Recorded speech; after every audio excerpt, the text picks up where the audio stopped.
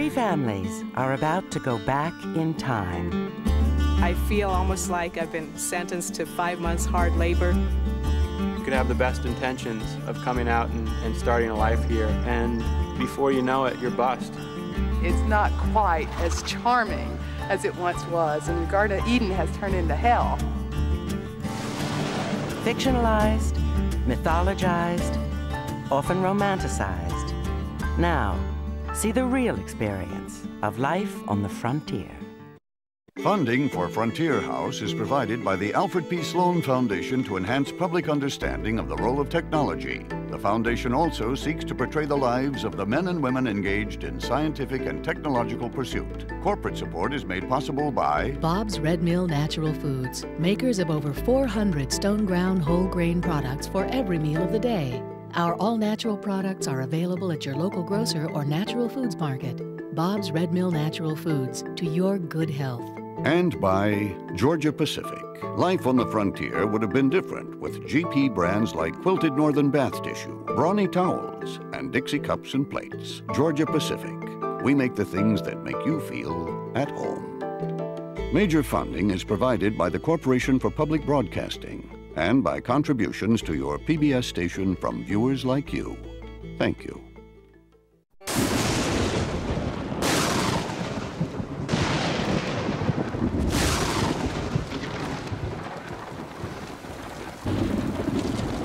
It is early summer in Frontier Valley, where Mother Nature can be a cruel mistress. Oh my God, there's my tomato plant. Gotta get that indoors. In the battle against the elements, our homesteaders are learning that the odds of survival are diminishing day by day. Grab my hammer. Grab my hammer right there. Looked like it was gonna be just a little bit of rain. Bloody all hell's broken loose here. That's a hail. That's just one little melting hail pellet, and they hurt.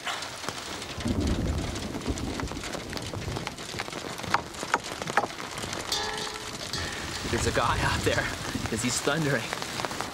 It's your constant reminder of how insignificant you are, how little itty-bitty you are. And God's country is like a two-edged sword. It's beautiful, but it could also be a hell.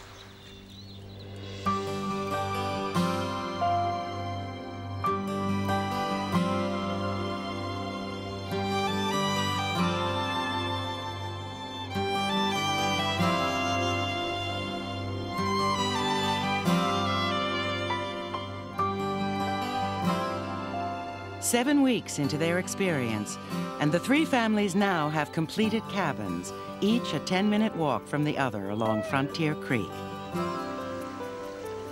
At the top of the valley, newlyweds Nate and Kristen Brooks have been left alone for a week to enjoy a homestead honeymoon.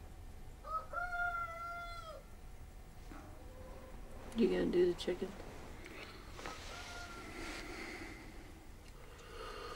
Now Kristen, a newcomer to the frontier, is waking up to her pioneer life.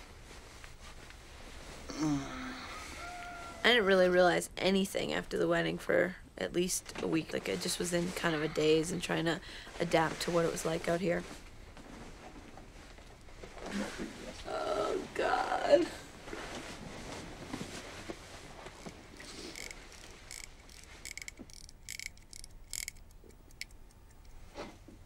But you just lie there in bed and you think, oh, you got the whole day ahead of you and you got to work so hard, and I just don't feel like getting out of bed.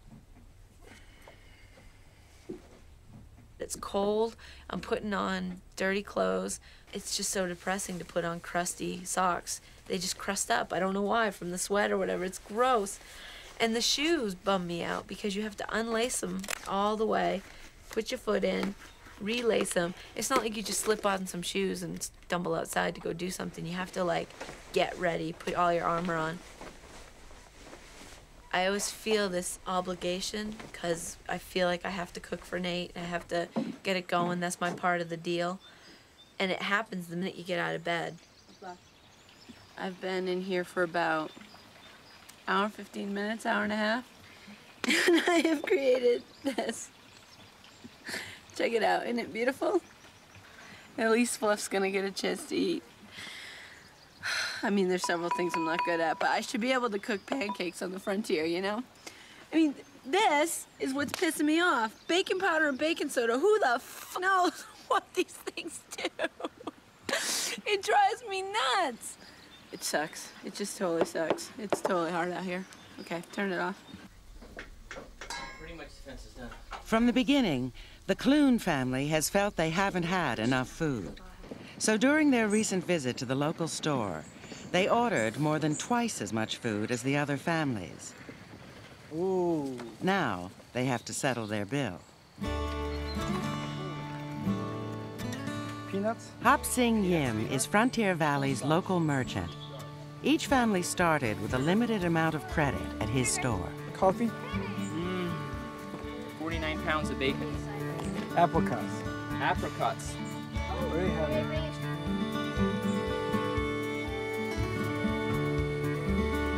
That's 15 pounds worth of cheese. 15 pounds, pass it.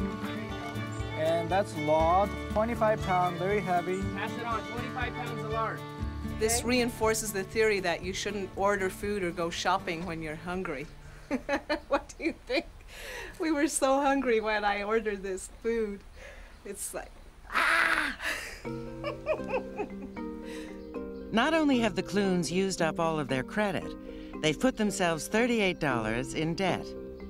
That's 3 months' wages to an 1883 farm laborer.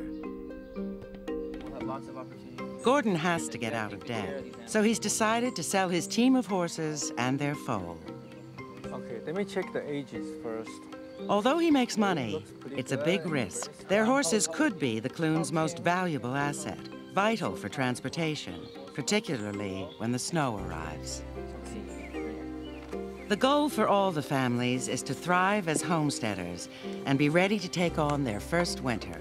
But at this rate, even before the snows begin to fall, Hop Sing may own all the livestock and even their cabins.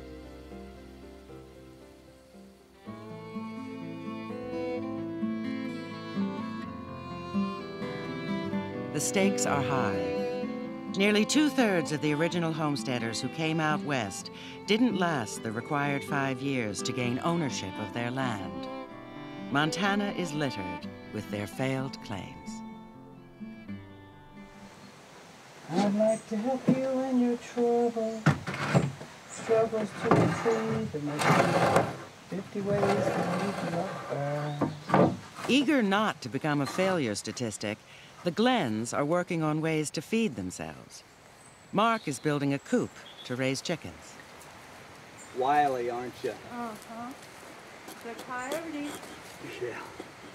She designed this. Told me how she thought she'd want it, so I just built it that way. It's easier that way. You absolve yourself of any blame or anything if it's a bad design. I'm just a worker, you know. I'm just a guy doing this. There we go. Looks good. Why? Because I was just wanting to have that Alice in Wonderland effect, you know, a little bitty door, get down, do the swirls on Okay, it. I don't have time for that. That's not going to work, is it? No. That's not going to work. See, what I was thinking you were going to do was lay those slab pieces down and then go back and plank the seams. Okay.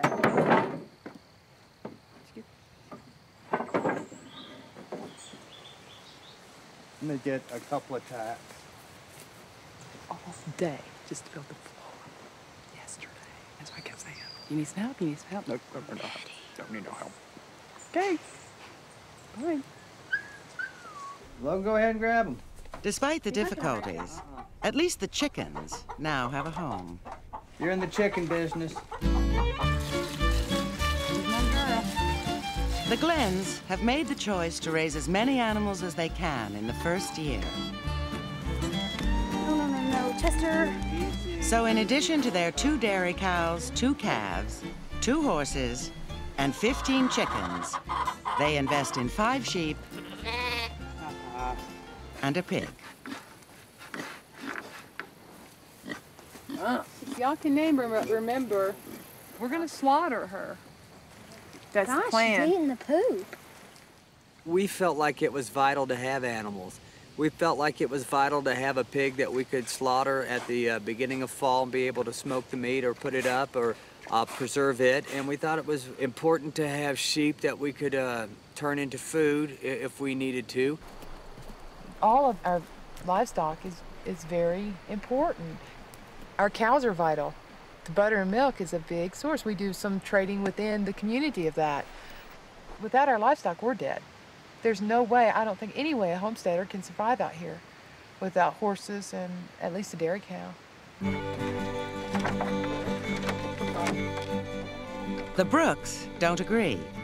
They have no horses or cows, and instead purchase only 15 chickens and 6 sheep. Yeah, honestly, I don't get too excited about animals just because I'm not an animal person. So homesteaders sort of have to be animal people because that's what you need to do out here. There's nothing else to do except have animals. Little lammy. I like the lambs, I don't like the sheep. Chickens and sheep, at least I see them as the biggest reward for the least amount of work. You know, and not to say we're lazy, but I think that's our approach.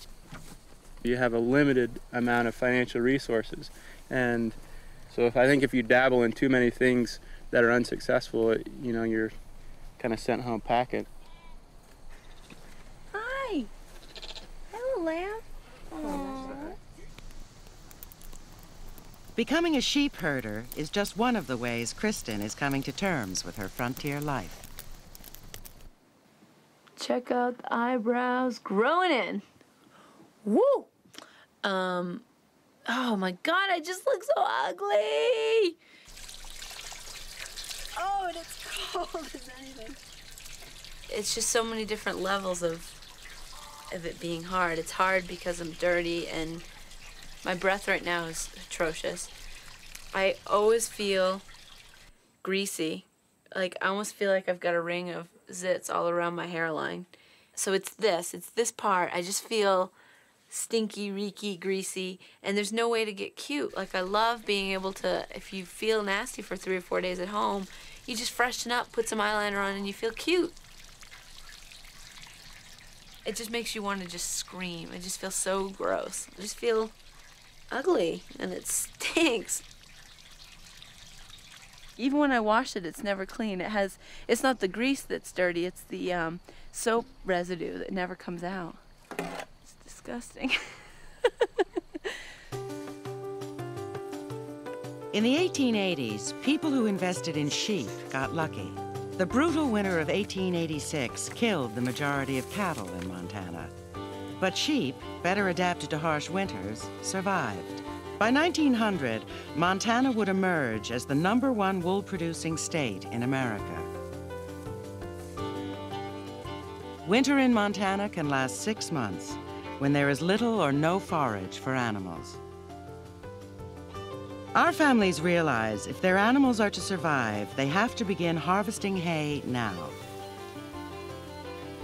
Unsure of how much they need, the Glenns get advice from the Frontier House experts. We have to harvest the hay that we want. For our own animals? Right. Harvesting hay is getting out there with a scythe and cutting it and baling it and putting it up for winter feed. Well, there's a lot of green up there. Luckily, we got a big old meadow in front of us, about 20 acres of it. In a moderate winter, a cow or horse might eat a ton of hay. All 3 families will have to put up hay, but because the Glenns invested in so many animals, the news hits them the hardest. When it came to this haying process, I mean, it just blew us away because it seemed so undoable with 2 people. We had 4 large animals, 2 horses and 2 cows. And it just seemed like, you know, why even start? Because I know I cannot meet that goal. And I hate going into a situation where I know I'm already beat.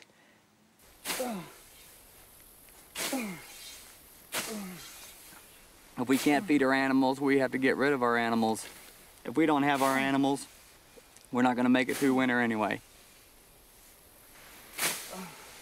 You want to explain to me exactly what's fun about your hands cracking and bleeding while you're holding on to a tool, swinging it through a bunch of tall hay or swinging it through grass? This is just so physically demanding. I don't even know any work that compares with this now. The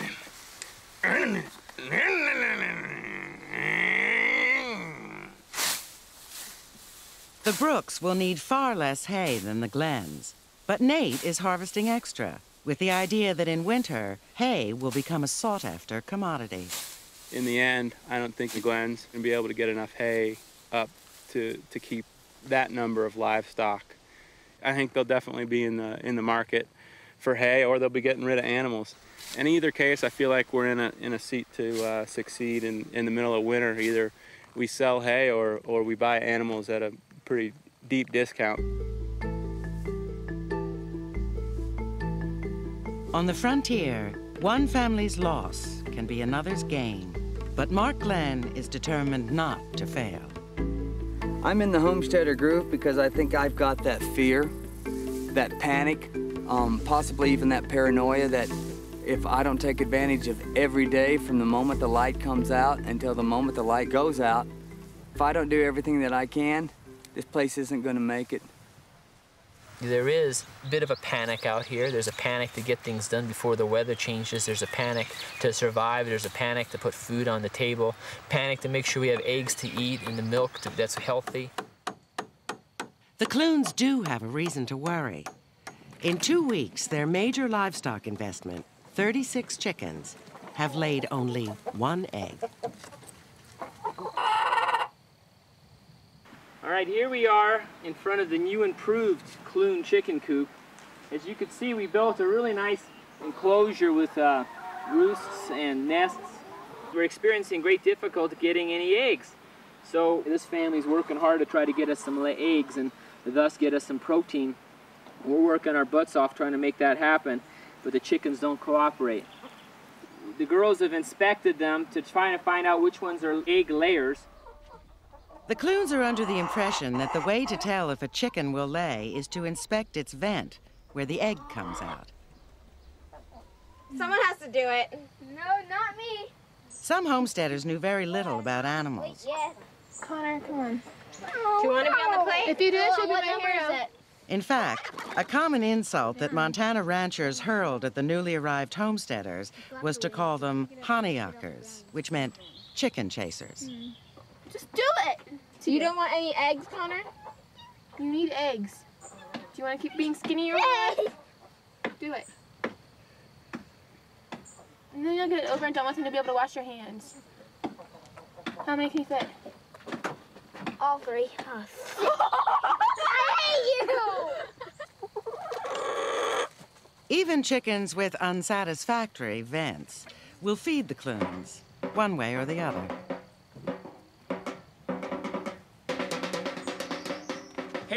Harry, Catherine Howard will be executed by the decree of the king. And off with her head. We're hungry, right, guys? Yeah!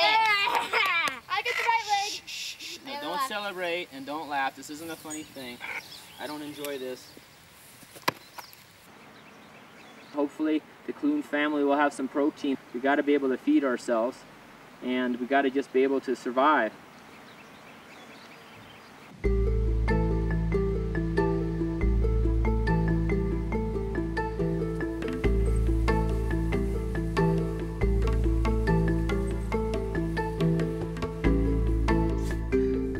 The Clunes still have 1 horse and a milk cow that will need hay.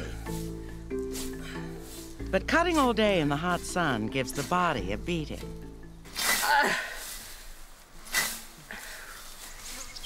Unused to such intense physical effort, Gordon Clune has been feeling dizzy and weak.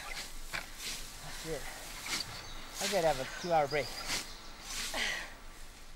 I went to hell. For a week and a half, I'm telling you, I couldn't pick up anything. I had no energy, my joints ached. I couldn't even frickin' walk over to the Glenns without it being like a real pain, and my back was killing me. I can tell that my waist was getting smaller. I noticed that I was losing weight. I was losing weight after we bought a ton of supplies. We bought everything you could think of that was procurable at that store. Here to see what it is. Suspicious of his homesteader diet, Gordon decides to see how the other men on the frontier are measuring up. God darn. Yeah, so he's a 30 chest. So he's you're fairly slender. You're slender. Yeah, There's no I'm question you're slender slender. Yeah. Do you think you've lost any muscle? No. No, as a matter of fact, I think I've gained some muscle. Gordon is allowed a modern scale to check his weight. 3 months ago, he weighed nearly 180 pounds. Now, he's below 147. I had a 42 chest. I have a 36 chest. I had a 36 waist. I have a 31 waist. I don't know, my thighs are half probably the size that they used to be. So I lost a little over 30.5 pounds. I'm a shadow of what I used to be. All the frontier men have lost between 25 and 30 pounds. Their waists are slimmer and their shoulders are wider. Remarkably, they now weigh close to the average for men in the 1860s, as found in military records. I'm in the best shape I've been in 20 years. Floated down the river. But Gordon believes that his weight loss has more sinister implications. I really inspected my diet to try to see what's going on with my diet, because something was vitally missing, and that was protein. Do you think the ham and the bacon was protein for me? I ate it every day. I ate it every morning, I ate it every lunch, I ate it every dinner. And I can't tell you what the effect was on me. If protein source is a concern and we have milk, drink the milk. You know, I just don't understand why it has to be a protein source from an animal. It's got to be red meat to make it nutrition. That's not true. You can ask any nutritionalist. While working in the fields, the Clunes uncover an unexpected source of protein. We were making hay and everything, and we got a rattlesnake, as you can see. My dad and everybody ran over. He had a pretty close call of actually getting bitten, but it didn't actually bite him. We're going to see if we can actually get the meat out of it and somehow cook it. Ah! This is our dinner. Fresh meat.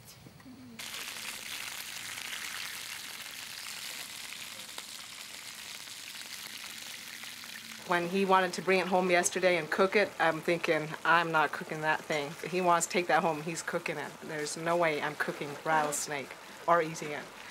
And I'm amazed that Anya's able to do this. If the girls need any tips on cooking, I'll tell them from the background. But I don't even want to see it. I just can't handle it. Cook it up, let's go. Oh, God. That tastes good. The flavors were great. There's no meat on mine. Not much meat on it, huh? All of you are happy to just have rattlesnake, huh? That's what we're eating. This is our meal. There sure isn't much to them, though, is there? There's just not enough meat on them. I think making a soup would have been better. You know, boiling. With rattlesnake off the menu, Gordon remains desperate for a change from that pioneer staple, beans. You found me in the outhouse, and it's funny, I'm sick. I ate beans last night, and I'm sicker than a dog today. As far as, you know, sick, I mean I got, like, diarrhea really bad. If I can get protein, I'm going to get it another way. The beans isn't giving me the weight gain either if I eat it and it goes through me that quickly. I'm not in the mood to be sick. Not anymore. On Friday the 13th of July, the Clunes finally crack. Breaking the rules they agreed to, they look for solutions in the modern world.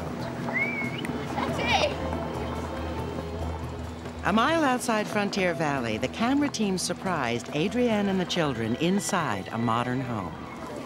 We're not escaping. We just went out to go trading. It's not an escape, believe me. I'm trading baked goods with the neighbors, and yes, these are people that live in the 21st century, but I'm doing this out of desperation. I have a husband at home who is fading away, obviously, almost every day. He is losing so much weight. The diet that we are on, even since we got our supplies, is not enough to sustain a man. While Adrienne was inside trading her baked goods, the children sat down to watch television. I thought it was pretty dumb how we got blamed for watching it because it wasn't even worth watching it. It was just MTV. We watched 2 minutes of it, and I guess everyone thinks that we watched like an hour of it. Me and Anya are just doing this to save our family because we've been not having a lot of meat, and Uncle Gordon especially, is getting really skinny and very unhealthy looking. So we just came out here to try to get something to help our diets, like get some meat or something and trade with people, and that's what we're doing. We got Play with her. deer burger. Woo, doggy. Deer burger. And elk steak. After a taste of the 21st century, not all of the Clunes want to return to 1883. I kind of wish I was home right now. Kind of wishing that you guys would kick us off. Because if we quit, then everyone's going to be mad. So this way, if you guys kick us off, no one's going to be mad at us. But it's kind of sad, because if we get kicked off, then the whole family's going to get kicked off, and they don't want to get kicked off. But I do. So anyway, Lord, thanks for the house over our head. And most importantly, thanks for this family, this wonderful family who cares and who constantly come out from somewhere, wherever it is, they come out and they produce food and they put it on the table. You guys are great. The Clunes are feasting on potatoes, carrots, and onions. Today you can buy them 12 months of the year. But in the mountains of Montana in 1883, you would have to wait until late summer to harvest vegetables like these. Elk steak from one family, and we got potatoes, carrots, and onions from another family in trade for our baked goods. Pretty good trade, huh, guys? And more to come. They should have kept walking that day and just got the hell out of here. Because from that day forward, all they've been doing is trying to make it things as easy as possible on them until they got out of here. It's just funny how badly we all wanted to be in this project. Everyone wanted to be in this project. I mean, 5,000 people wanted to be in this project. And here we are. We begged, we got what we wanted. Now we're here, we got chosen. So I don't know why we'd want to wreck that. We had no choice but to break the rules. You've got to do whatever it takes to figure out how to feed your family, how to survive, how to get your crop in, and how to keep what you got. You just got to do it. And that's the very spirit of what's going on here. And that's the spirit that's coming out. And I think we're more on target than we've ever been. For a professional opinion on Gordon's malnutrition, Dr. Ace Walker, a consulting physician with the U.S. Marine Corps, pays the Clunes a visit. Well, hello. Hi, Dr. Walker. How are you? Okay. How are you? How are you? Yeah, good. Thank you. Particularly for me, I had a real problem where I landed up having like frozen muscles, or not joints, not muscles, joints. The worst part of it was... After making his assessment, Ace thinks he knows what was really ailing Gordon. How much water are you drinking?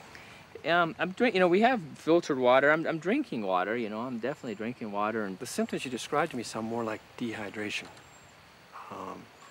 because that can affect your fluid balance as well as your electrolytes, and those will affect how your muscles function and cause you weakness. When I came in to visit Gordon, I was surprised at how fit he was. The comment that I made to him is that he was looking lean and mean.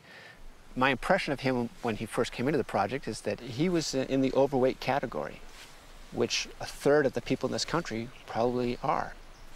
Then he has this dramatic change as he's burning up these calories, and to him, in his mind, his body has changed so drastically that he is concerned about the nutrition, and he can become fixated on that very easily.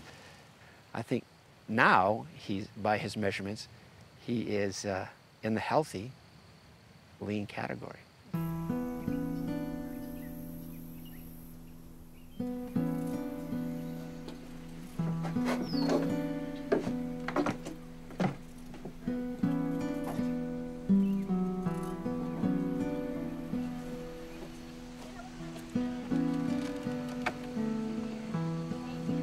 The Clunes promise to stop dealing with modern neighbors. Instead, they trade with the Brooks, who bring a valuable supply of chopped firewood. Whoa, look at that for a trailer load. Adrienne, you'll need us wood no more. No. We'll help you bring some in, Adrienne. Because Nate and Kristen have no dairy cow, they want milk and Adrienne's baked goods made with butter. Scones, raisin scones. Yeah. Apple pie. Oh, it's beautiful. Peach pie. Wow. And we got breads here. They're all oatmeal.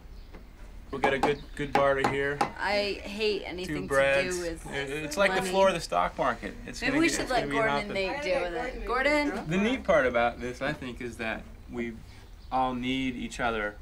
Yeah. So how much is the peach pie? All right, peach pie. That's I would kind of what I'm say, staring yeah, at. 65 cents. 65 cents? I didn't care what the price was.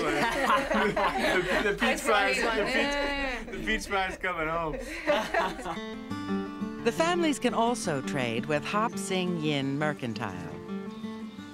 The actual store that existed in this area in the 1880s not only served homesteaders, but workers from nearby mining operations. At one point, there were over 500 miners in need of goods and services. So the families are invited to sell butter, eggs, and baked goods to the miners via Hop Sing's store. The butter and egg business, as it was known in 1883, was run by women and children and was one of the most important domestic businesses on the frontier. Mom, 2 eggs. Even the Clunes chickens are starting to lay enough eggs to sell. When we first got the chickens, I guess we didn't really know that much about them, and we had like 35 of them or something. We definitely needed a lot more food to begin with. That was basically our only main problem. We were getting like 1 egg a day. I had to like totally turn it around and stuff. Now I have 6 dozen. A small income begins to brighten things up at the Glenns and the Clunes. $6.37 for the eggs. And when we add it all up together, $8.99. That's pretty good, huh? Not wanting to miss out on the booming dairy business, the Brooks acquire Glowbug and Rachel, milk goats. They are hoping to have a new product to sell in the valley, goat's cheese. To make the cheese, Kristen adds vinegar to hot goat's milk. To help the curdling process, she also tries to add baking soda. I'm gonna add a little baking soda directly to this stuff. Whoa! Total science experiment. Whoa! Huh, wonder if that was a good idea. Oh, shit. Goat cheese gone bad. Oh, man. It might be all right, because all that's gonna be curds, which is good. There's no record of Chev being a staple of the pioneer diet, but it was small entrepreneurial efforts that often made the difference between success and failure on the homestead. Is that cool? Oh, that's perfect, though. It's not it too doesn't taste like vinegary. vinegar. And that's exactly how I could sell it. So I could just wrap that up right now and bring it to Adrienne. In spring boxes built into the icy waters of Frontier Creek, the families can keep their dairy products cool until they're ready to sell. But the income from butter and eggs is still no guarantee that anyone will survive the winter. We have high odds of failure simply because we have livestock. And I can take those odds because I know in my heart that we have done everything authentic, you know, instead of succeeding and going outside the Like cheating. perimeters. Right. Succeeding by cheating or faking their way through it. I think the Clunes wouldn't have made it through the winter, no. They're about out of money. They have no animals. How are they going to get to the store in the middle of winter? I can tell you this, they haven't changed and they haven't grown from this experience at all. 30% of the people actually made it. That means one of these families. I mean, we've all done the math. You know, one family's gonna make it, 2 are gonna fail. I pictured getting along more. I pictured that we'd all just be this great, happy community that bonded, and in actuality, there's a lot of funny survival stuff that goes on. I think just because everything is so much more primal and so much more, it's like your kids or your food supply, things are just like really real and people turn into animals when it's those types of situations. It's actually interesting because it's good that it happened this way because it's probably what it really was like in 1883. Karen is determined to have more money going into winter, so she strikes a deal with Hop Sing, washing miners' laundry. The money to do laundry is really very good. I get 20 cents a pound It's honest work. It's good work. It's probably considered lowly work by some of my more blue blood lady friends. This is what keeps us in a positive balance at the store. On the frontier, cleanliness is relative. You know, if I can make money at it, I'll do it. As long as it's honest, good work. And I'm not going to do anything illegal or immoral. Hang on, I'll be right back, okay? Give me 10 Not everyone in Frontier Valley shares Karen's scruples. Gordon's got some things up his sleeve that maybe we'll get some income from. That'll be fun. At the beginning of the project, each family was allowed to bring one period object. While others brought small items like a pipe and bolts of cloth, Gordon Clune had his family company custom design a copper still. The farming alone, I knew it's not going to pay for it. You know, you have to augment it with some other business. The still is a very worthwhile activity. In 1883, I'd say this would be worth more money than the 160 acres. Meanwhile, the Clune children have been dispatched to pick local choke cherries. If boiled into a mash and allowed to ferment, the sugar in the cherries turns into alcohol. Gather up the pots and the old tin can, the mash, the corn, the barley, and the bran. Run like the devil from the excise man. Keep the smoke from rising, Barney. The Clunes can't afford a liquor license, so Gordon is breaking the law. Many original homesteaders took this same risk. In 1883, the government seized nearly 400 stills, more than one a day. But for those who got away with it, illicit alcohol made many rich. I think it's morally right to do it, even though it might be against the law. Eventually, at all the right alcoholic vapor, if you got the right temperature, will come up here and start its descent. And that's the alcohol that we want. Whew. That actually feels quite good. If I could have designed it in such a way where the spout comes right here, this would be living in Montana.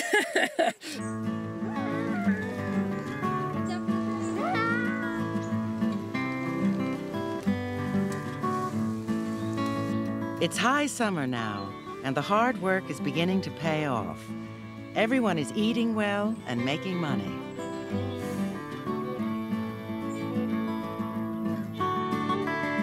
I would really like my mother to come out here and see what we've done. Just kind of give her an idea that her oldest boy wasn't exactly the loser that she may have thought. This is our home. We've made this a wonderful little Garden of Eden. We're comfortable here. We feel very safe here. We've got routines and it works here. But Montana always has a surprise in store.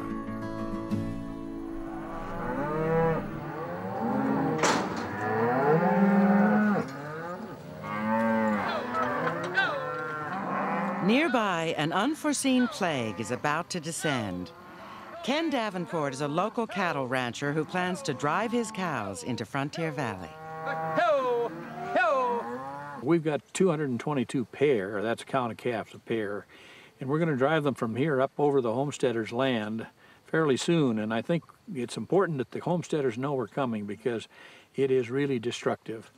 They'll eat the gardens and they'll mess up the yards and they'll eat the hay that these homesteaders are planning to cut this summer. The law of open range was and still is on the rancher's side. If the families don't want cows, it's up to them to fence them out. I'm going to write them a letter and tell them in the best manner that I know how urgent it is that they get ready for the cows to come through. Dear Glenn family, I shall be driving 200 head of cattle near your homestead. Under the Montana law of open range, both in 1883 and today, it falls upon you to fence them out should you not wish them upon your property. Cordially, Ken Davenport. It doesn't seem fair. Now we got to go fence everything off just because he wants to put his cattle in here, if it's our land anyway to begin with. 160 acres. Cordially, Ken Davenport. So... He's going to drive them right through here and let them eat all our crops and our thing, and how fun it is.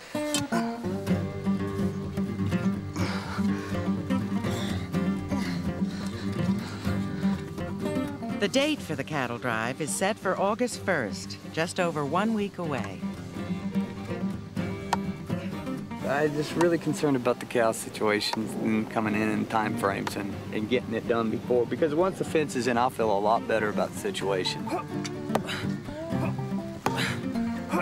It's got to be this thing, this man wanting to be godlike, you know, as much as possible, you know. Man has that desire, and fencing off and controlling his earth, his space.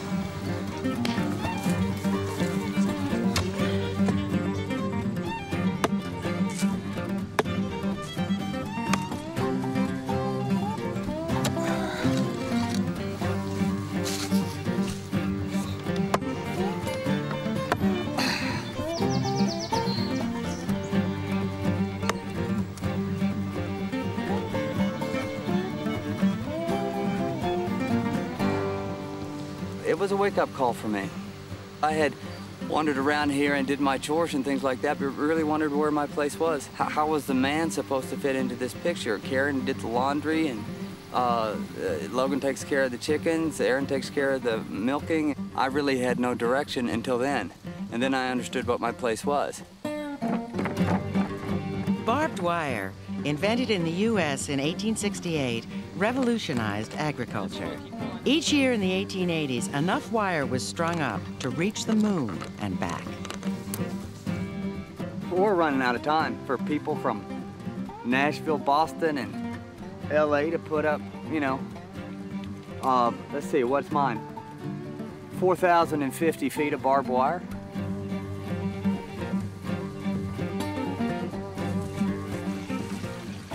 I think the position of the homesteader is you're definitely in a reactionary position, both in terms of your physical environment, all the weather changes, but also just other people, other, you know, cattle people that come through. When the open range starts, you can stand on the other side of this barbed wire.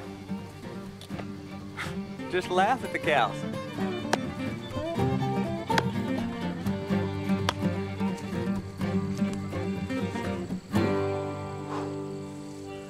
We're in business.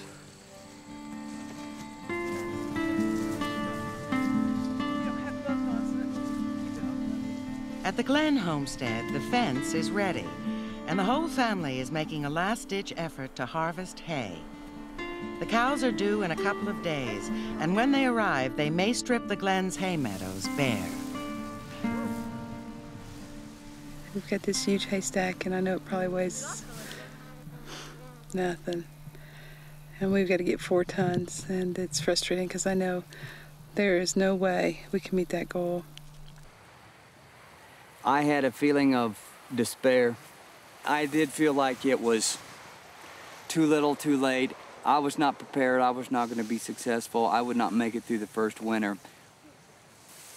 Hardly surprising, the stress shows up in Mark and Karen's relationship. We were having a little team meeting about how we all have to work together and get along and show each other respect. And Mark said he didn't have to listen to this, and I said everyone has to listen to this, and he left. He said he does not have to be counted in with an 8 and a 12-year-old, and that's the biggest problem that we have, is that he doesn't think that anything applies to him, that he should be the boss, that he has earned this because I don't know why, he's the man, I don't know what he thinks. I'm starting to realize some things about my marriage, that there are some things that I just can't fix about it. There are some things I can't change about the personalities of the people in this family.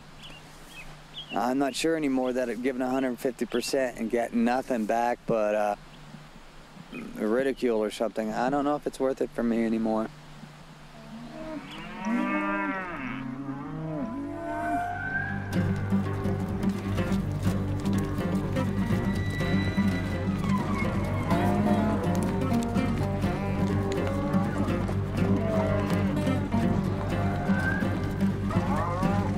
Before the homesteaders came, the cattle barons had the rangelands of the West to themselves.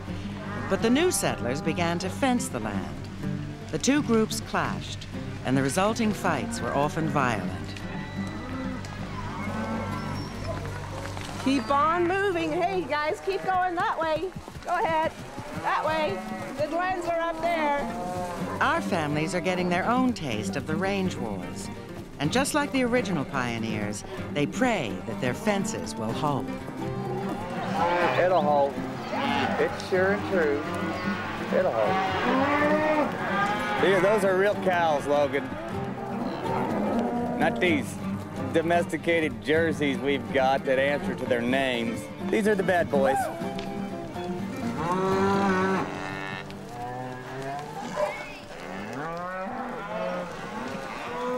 Logan, those are ugly. Golly, I didn't know they'd sweat that fence that close, though.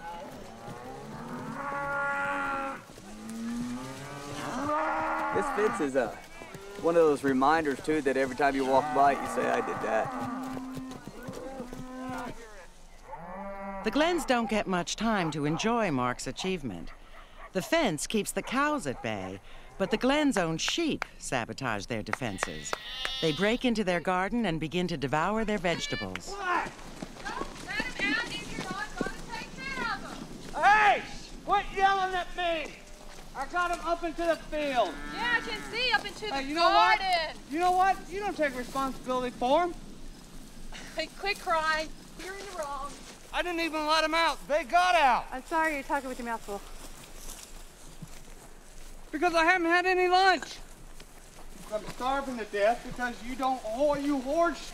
I'm starving. Horse? Gordon, are you protein deficient? What's your problem? I can't watch the sheep all the time. You don't watch the sheep all the time, you damn poor, pitiful victim. You heard them once or twice, and all of a sudden you do it all the time. So quit your whining. It's not attractive. What is the difference between you right now and Gordon Clune? Nothing. What is the difference between you and Gordon Clune? Nothing. Because I don't tell Always anybody what to run do your in this mouth house. and blame things on everybody control and I else don't because run you are things. overworked and That's you do very everything. Bad. It's just quit playing the victim. Tired of it. The real Gordon Clune is about to celebrate. His first batch of moonshine is nearly ready. This is spent mash. I wanted to see if the chickens would like it. And I think they like it. They're loving it. They might get a little tipsy, but you know, it's Friday night. I think they deserve a break. This is what we got. It's happening. I'm not worried about my children seeing me do this. In fact, I'm encouraging them to participate with me in any way because, again, it's knowledge and it's a good knowledge. You know, it's very scientific doing this. It's fabulous. And I'd rather them learn the real important responsibilities with alcohol, even how to make it, what is it, what to come from, and what does it do to you when you drink it, so they'll be better responsible in 1883 or 2001. Who turned out the lights?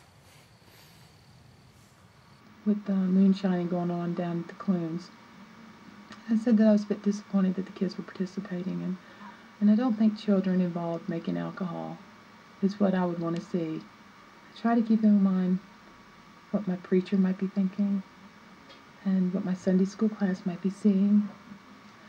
When I go back to Tennessee, I'll be able to hold my head high and know that we did things morally right, ethically right, legally right, and by our Christian faith right.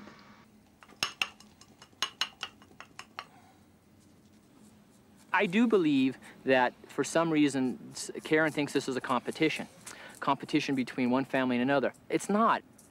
It's family versus nature. It's family versus the elements. It's family versus what Mother Nature. I mean, that's the competition. It isn't anything to do with them, but they're preoccupied with fair play. Karen basically just spews a lot of foul things and a lot of accusation things out of her mouth.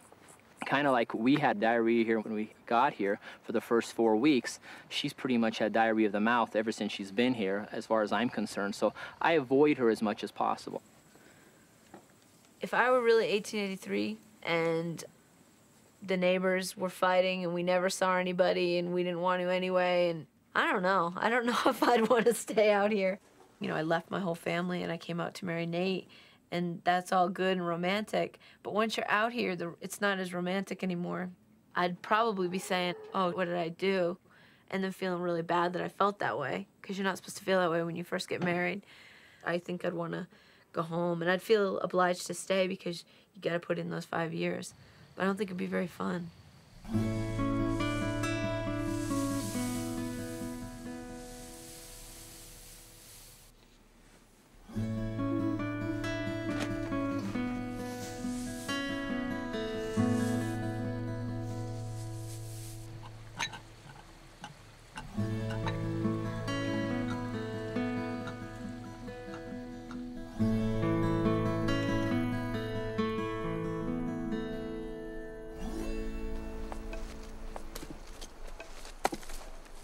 Buying into Gordon's scheme, Hop Sing agrees to market his moonshine as a tonic.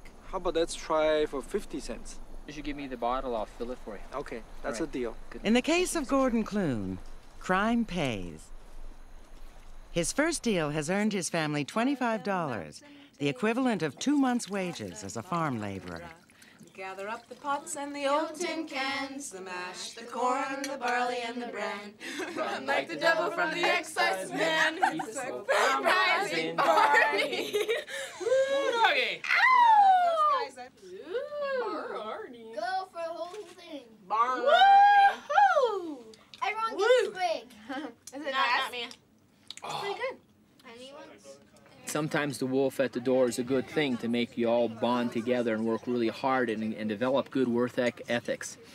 And this project to me provided well, there really is wolves at the door, bears at the door, God knows what other kind of animals at the door, but it provided for me an opportunity for my kids and us as a family to have it tough, to have it poor, to have it where it's us together is going to make the difference for us to succeed and put food on the table. Gather up the pots and the tin. And the old tin cans, the corn, the barley, and the bran.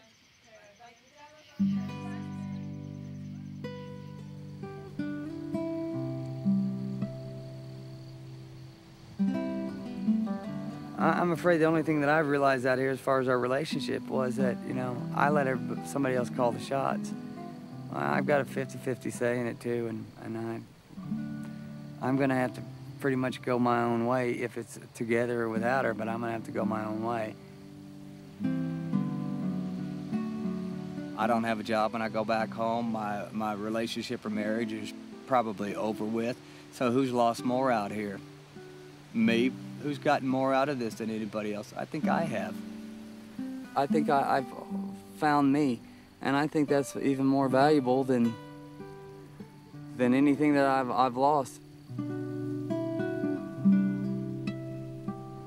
I found a guy willing to work for something that he believes in, and this may be the first thing I've ever believed in, outside of my daughter. This may be the first thing I've ever truly believed in because I detached, and I really actually thought I was in 1883. I'm sorry, I just did. And I really believed that if I worked really hard this summer, I could get through the winter, we could. But I'd like to be able to go out of here with someone saying, you know, you might have been able to make it through the winter. There's no way of telling how long you can make it out here, but you might have been able to do it.